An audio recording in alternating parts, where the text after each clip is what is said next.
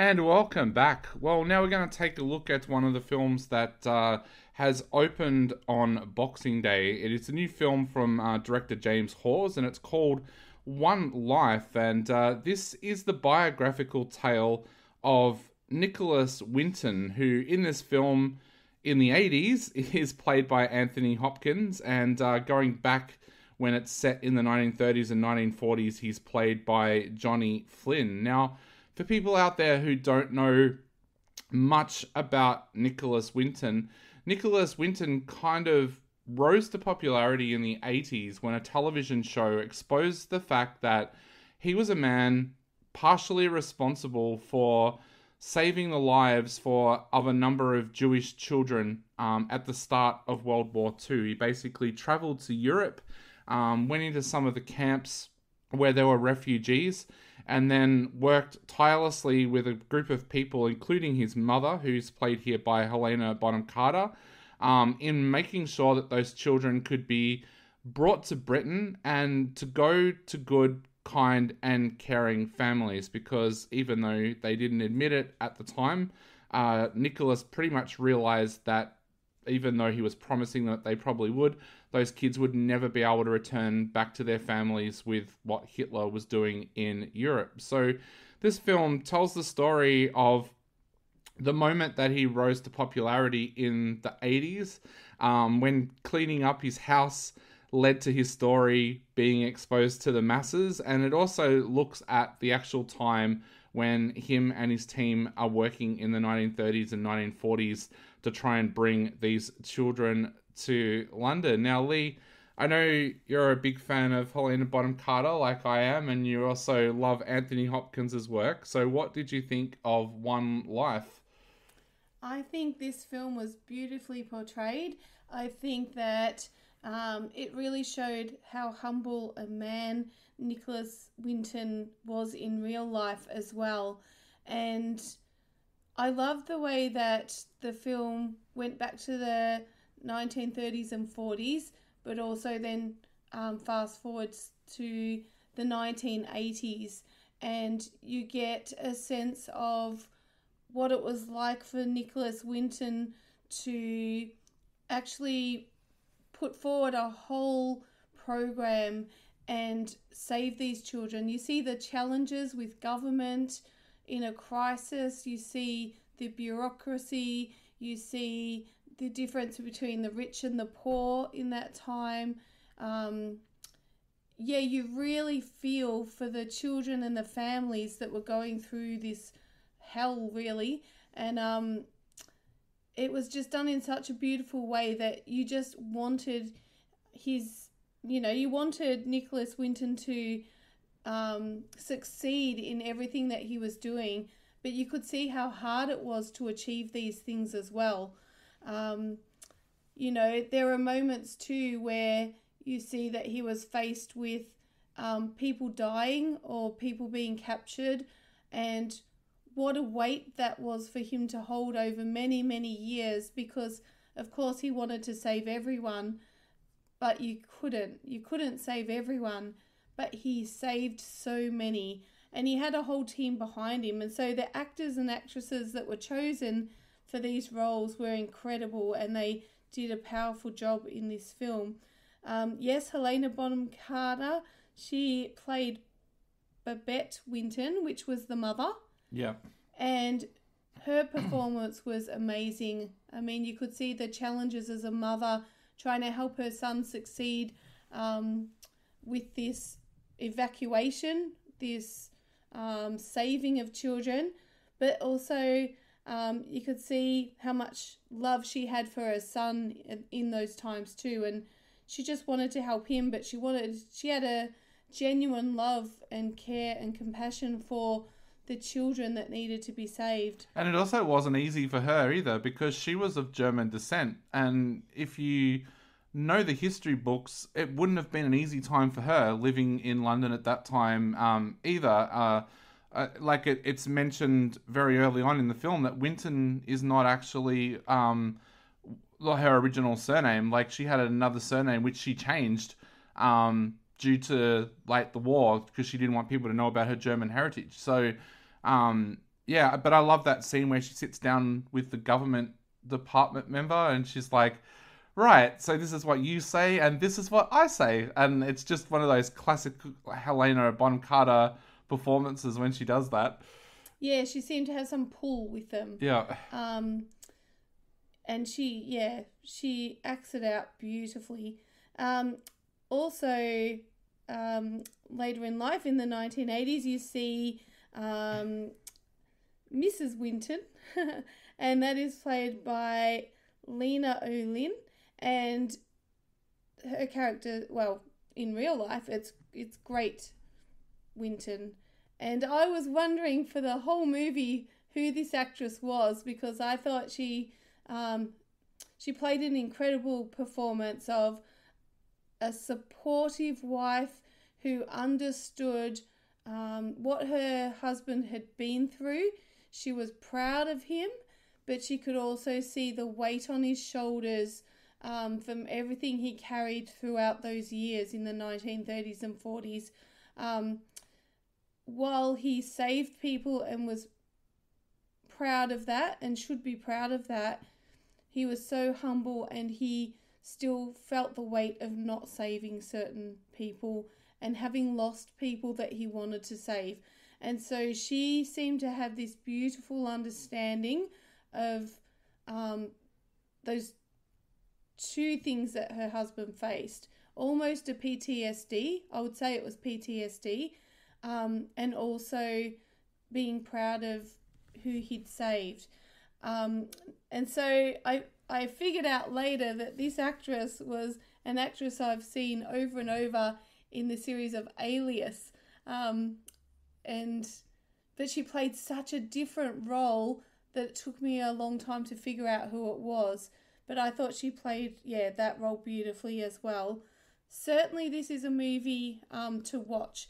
Of course, it's based on a true story, so those emotions are raw and real. When you see what's happened to people, you have those thoughts of how can people be that cruel, even if a leader is telling you to do something and demanding for you to do something. You have those thoughts of, would I do it? Would I rather die than be that cruel to people, or would I carry that out? I think I would rather die. I think I would not carry out, being told I had to do something cruel to someone else. I think I'd want to help those people and risk my life. So you have all those emotions going through your mind, and then you have that pride of, here's a man who's standing up to everything and not taking no for an answer. He can see the impossible in front of him, yet makes things possible. So the scenes on the trains were really touching. I really loved the scenes on the trains. I loved seeing how many foster parents came forward.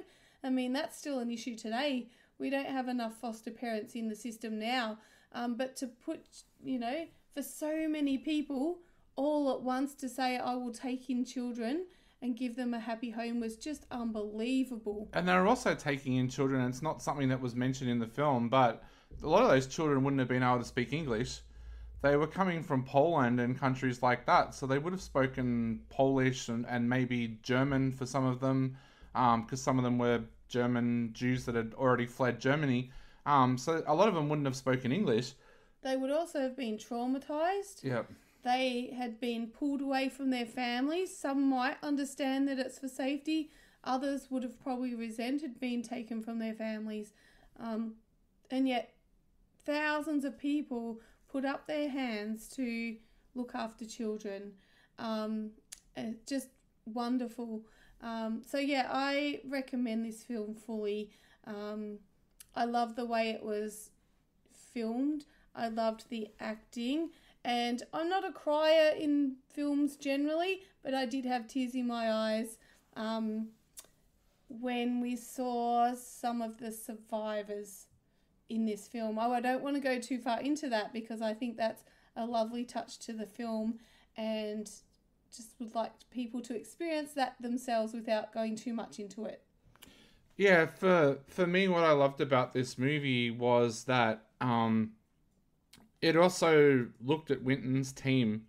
So there was Esther Ratson, played by Samantha Spiro, Betty Maxwell, played by Martha Keller, and Trevor, played by Alex Sharp as well. And I felt that at times that a lot of the suspense came around those three because they were there on the front line in Europe as Hitler's troops were advancing. And I thought the director and the screenwriters did that really well. That, yes, this was the story. The story got exposed because of Nicholas Winton's story being made public. But those three were also heroes. And like I said, a lot of the suspense goes around them.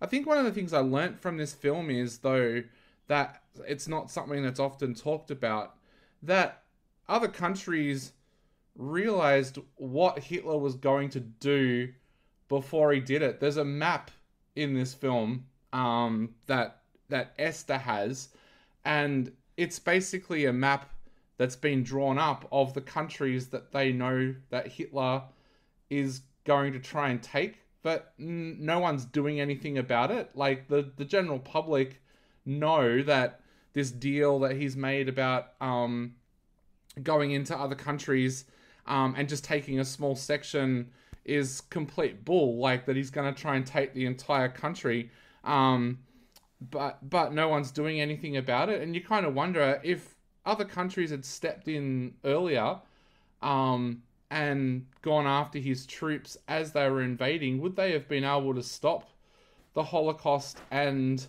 the majority of World War II actually happening? So there's little things like that in there as well. The guy I feel sorry for in this film is actor Johnny Flynn, because everyone's going to be talking about the remarkable performance of Anthony Hopkins playing Nicholas Winton, but a lot of people are going to forget that Johnny Flynn plays the young Nicholas Winton in this, and that's a pretty hard thing for an actor to do, to share a role with Anthony Hopkins, who I think most people would agree looks like he's going to win an Oscar every time he makes a movie, except for Transformers. It's I've got to pay credit to Johnny Flynn, because I reckon a lot of people out there are going to forget that he even played that role. So, but look, well written, brilliantly acted. Helena Bonham Carter and Anthony Hopkins are just absolutely sensational in this, as is Samantha Spiro. And I think Alex Sharp does a great job too. But a remarkable film that will tell the story that a lot of people out there won't know. I think everybody knows the story of Oskar Schindler and the people that he rescued, but not a lot of people would know about Nicholas Winton and his team. So, really well done on that front. Lee, what are you going to give this one out of 5 and why? I'm going to give it 4.5 out of 5. I think that it was written beautifully, as you said, acted beautifully, directed, filmed beautifully. So, even the cinematography, I just enjoyed every aspect of this film. And it's not always a fast-paced film. It's quite a slow-moving film. But I think telling a true story like this, it deserved to be told. It really showed how humble a man Nicholas Winton was, and I really enjoyed how it was portrayed and how it taught me about the past, because I actually didn't know this story. So 4 out of 5 from me. Yeah, I'm going to give it 4 out of 5. I really, really enjoyed this film. I thought it was well written, brilliantly acted. I don't know whether or not Anthony Hopkins' name might pop up in the Oscar. I think I'm definitely thinking the BAFTAs, most likely, being the British awards. But once again, another masterclass of acting from Anthony Hopkins, who plays this role so well. So 4.5 from Lee, 4 from me. Check your local cinema guide. It's unfortunately not showing in some of the bigger cinemas, so check your local cinema guide to see where One Life is showing near you. It came out on Boxing Day.